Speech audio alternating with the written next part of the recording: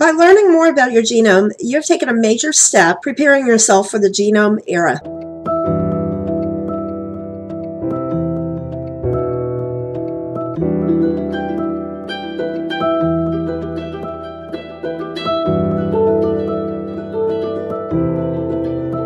Here come the disclosures. From 1999 through 2000, I worked for the Sprint Corporation's chief lobbyist. Part of my job duties did include processing fundraising for Mrs. Billy Cecile Tozan's charity for breast cancer research.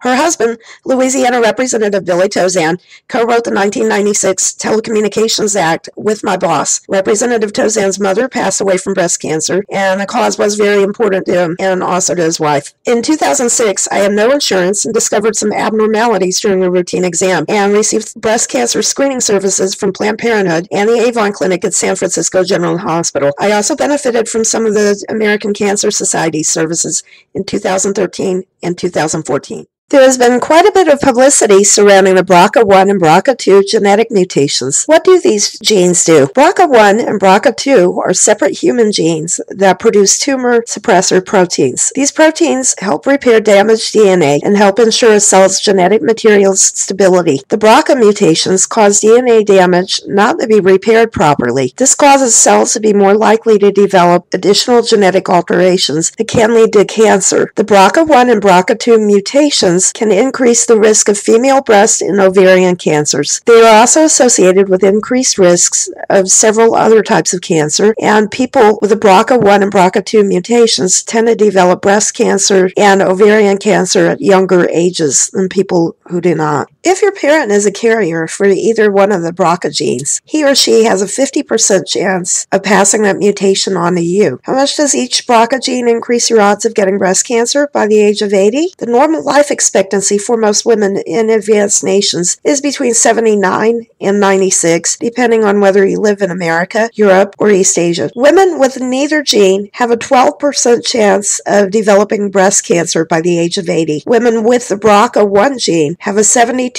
chance of developing breast cancer by age 80. Women with the BRCA2 gene have a 69% chance of developing breast cancer by the age of 80. Having either BRCA gene also increases your odds of developing cancer in both breasts if you develop it in one. The BRCA genes are also strongly associated with ovarian cancer. BRCA1 increases your odds of developing it from 1.2% to 44%, and BRCA2 increases your odds to 17%. You are more likely to carry the gene if you are of Ashkenazi Jewish descent, or Dutch, or Scandinavian descent, or of Icelandic descent. Dutch DNA shows up as Great Britain in many of the tests, but that is a topic for another video. This all sounds very grim. However, many things can affect your chances of developing breast cancer over the years. Age is an obvious factor. Family history is very important. Your odds are far higher if you are of Eastern European Jewish descent or if a male family member has had breast cancer. Your medical professional can ask you a series of questions to determine your risk assessment. Even if you have one of the BRCA genes, you might actually be at low risk of developing breast cancer or ovarian cancer. This is best determined by a medical professional. According to the Susan G. Komen Foundation, most women who get breast cancer do not have an inherited gene mutation, and in the United States, 5 to 10% of breast cancers are linked to an inherited gene mutation. Of these, about half of these are linked to BRCA1 or BRCA2. On a personal note, I do carry the BRCA1 gene and had a cousin who passed away from breast cancer. I am of Dutch and Scandinavian descent. Even so, I am considered a low risk for developing breast cancer for a number of reasons, particularly my age and the fact that no one in my immediate family has had it. It is important, however, to get annual screenings for breast cancer since I do have the gene. If you have either of the BRCA genes, cancer.gov recommends that you start annual screenings at age 25 rather than the traditional age of 40. They also recommend this for men who carry the BRCA gene. 1% of all breast cancer cases occur in men. Prophylactic surgery has been in the media recently, particularly with high-profile celebrities like Angelina Jolie and Christina Applegate. Prophylactic surgery is the removal of some or all of the breast tissue or ovarian tissue in order to prevent the development of breast or ovarian cancer. It is not always successful at doing so, although it does show some promising results, reducing the chance of death from ovarian cancer by 80% and the risk of death from breast cancer by 56%, or an overall risk of death by 77%, according to cancer.gov. This is a major procedure, and you should discuss your particular situation with your healthcare professional.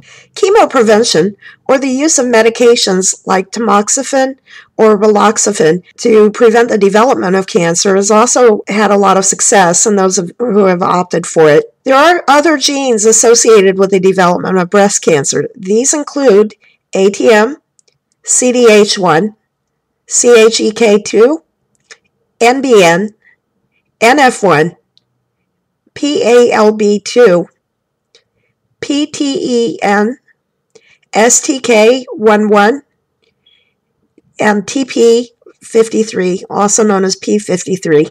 If a direct-to-consumer genetic test shows that you have the BRCA1 or BRCA2 or other inherited genetic mutations linked to breast cancer, the Susan G. Komen Foundation recommends that you have the findings confirmed by genetic testing done in a clinically approved lab.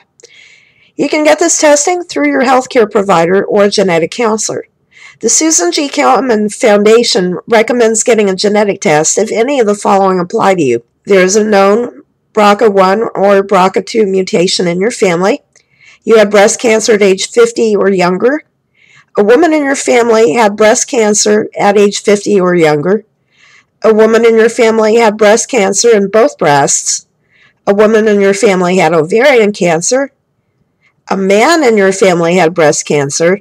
Or if your family is of Ashkenazi Jewish descent and you or someone in your family had breast cancer. Your health insurance might cover a genetic test if you are considered a candidate at risk. Genetic tests are only the first step in determining risk for breast cancer. Other tests include mammograms, breast ultrasound, breast MRI scans, newer and experimental breast imaging tests, and, of course, breast biopsy. Keep in mind that genetics are not the only factors that can contribute to breast cancer risk. Other contributing factors include your ethnicity and genetic ancestry, epigenetic factors. Please see the linked videos for more on epigenetics, such as tobacco use, obesity, and many other general lifestyle issues.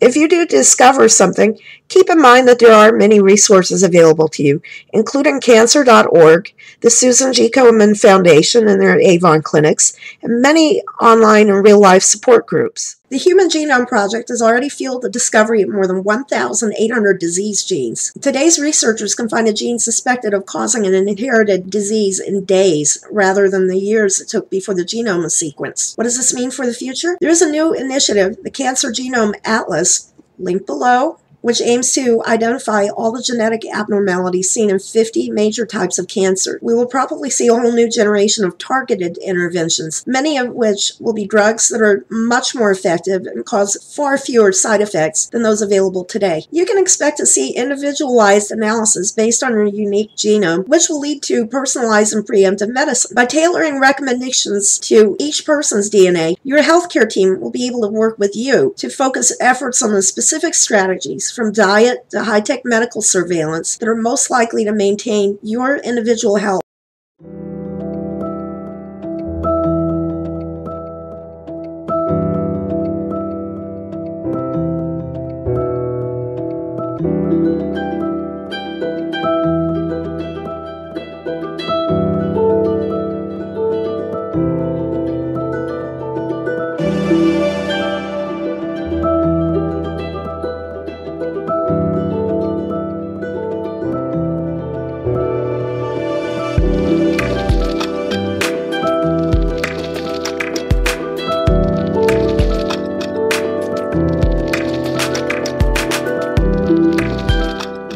If you like this video, please subscribe and keep checking this channel to learn how to get the most out of your DNA test results. Thank you for watching.